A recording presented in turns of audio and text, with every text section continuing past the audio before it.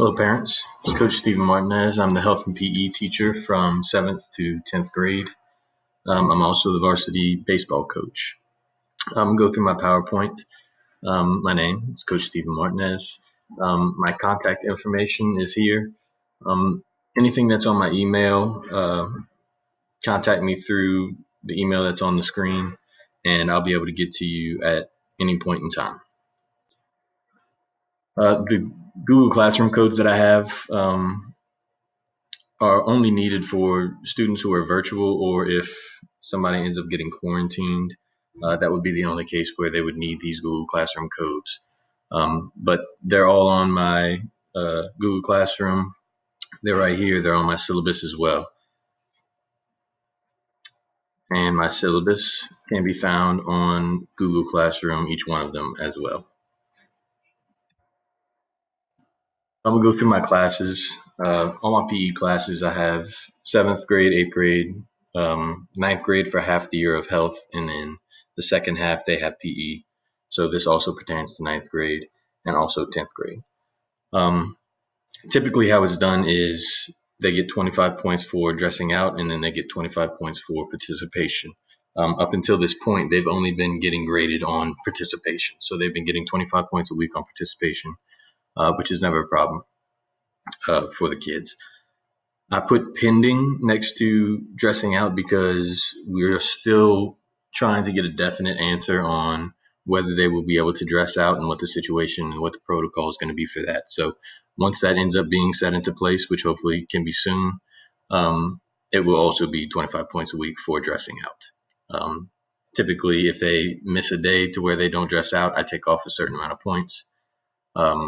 But I also communicate with them, and at the very beginning, obviously, I'm going to have some leeway with that.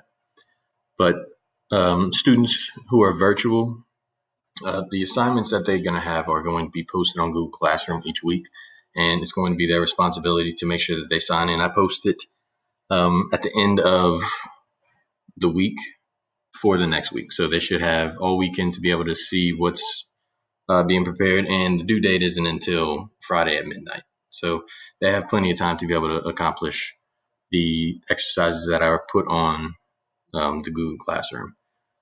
It's not difficult. It's not anything that's hard. So it's their responsibility to make sure that they go virtual. I've been in contact with my virtual students so far, and everything's going fine. I also have a study hall class. My study hall is 7A, 7th grade study hall. This is a time for them to complete any work that they have. Typically, they come into the classroom and they have time to either do homework. Teachers will send me work that they have to work on and stuff that they have to do. So they always have something that they need to do. And if they had a day where they missed and they were absent, study hall is also a time to where they can take makeup tests and make up that work so that they can get it taken on time and not have to quite bank on Thursday after school makeups.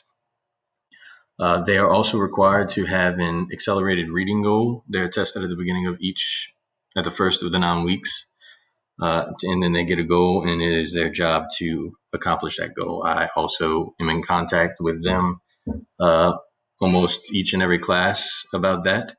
I have a little website to where I can go and look at who has however many points, and I'm in touch with them, and I let them know how much time they have left, what they need to start working on, how much stuff that they need, how many more points that they need to accomplish, and different things like that. So they do need a book, but as of now, what's been happening is they have or are supposed to have a library card that they bring with them so that if they can't bring a book, that they have an ebook that they can read online.